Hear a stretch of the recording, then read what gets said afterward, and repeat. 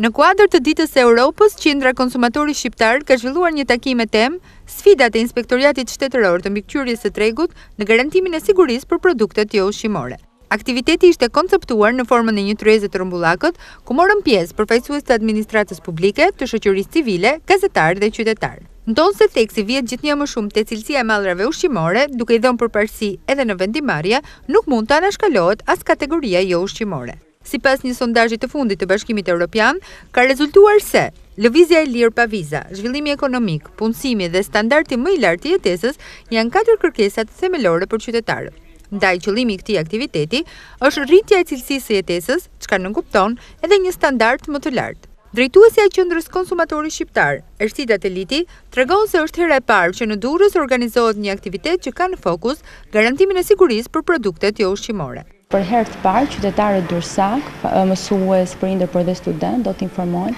në lidhje me garancitë që duhet kemi për produktet joushqimore, në lidhje me inspektoriatin shtetëror të mbikëqyrjes së tregut dhe funksionet që ai ka, si dhe kur mund të drejtohemi. Duhet kemi parasysh që për të gjitha produktet të tilla sikur janë lodrat, detergjentët, produktet elektrike, produktet kimike, ka një sër elementësh të cilët duhet të çekohen dhe të kontrollohen më parë nga konsumatori përpara blerjes. Për këtë arsye, kemi bërë këtë takim sot që t'japim dhe të zgjerojmë ndërgjegjësimin për qytetarët durrësak.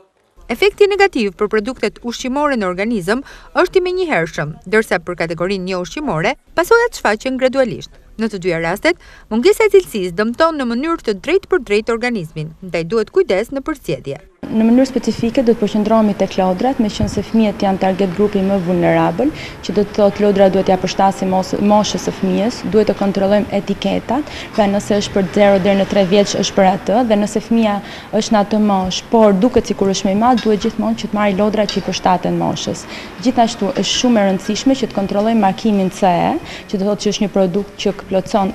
kriteret ligjore sipas direktivave të Bashkimit Evropian, dhe në lidhje me detergjentët është shumë e nevojshme që të shohim shumë mirë etiketat e këtyre detergjentëve, përbërësit që ato kanë, sepse mund të kenë produkte kimike që mund t'i bëjnë alergji dhe na shkaktojnë dëme. Për produktet elektrike, sikurse do të flasin dhe ekspertët, është e nevojshme që sërish të kontrollohet markimi CE, sepse konsiderohet si pasaporta këtyre produkteve, dhe njëkohësisht duhet kemi shumë kujdes dhe elementë të tjerë, sikurse është voltazhi, arsyet e përdorimit dhe veçanërisht mbrojtjen e fëmijëve në lidhje me këto produkte. Ndërsa Julian Lupo, drejtuesi i mbikëqyrjes së produkteve pranë Inspektoriatit Shtetëror të Mbikëqyrjes së Tregut, nënvizon se rreth 10.000 produkte të kategorisë kimike janë hequr nga tregu. Ky aktivitet ka si një nga qëllimet kryesore të shpalos edhe punën e Inspektoratit Shtetëror të Mbikëqyrjes së Tregut në fushën e sigurisë së produkteve joushqimore. Inspektorati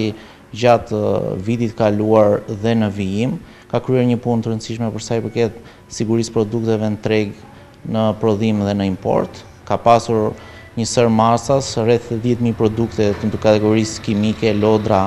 detergjente të tjerë janë hequr nga tregu, por subjektet janë marrë masa këshilluese dhe masa administrative për të rregulluar tregun dhe shitjen importin e këtyre produkteve, duke bërë që të jetë një treg i sigurt dhe me standarde europiane. Të pranishmit që e morën fjalën gjatë këtij aktiviteti të projektuar në një moment të rëndësishëm, siç është ai i procesit të anëtarësimit në Bashkimin Evropian, vlerësuan këtë nismë që në plan të parë vuri konsumatori.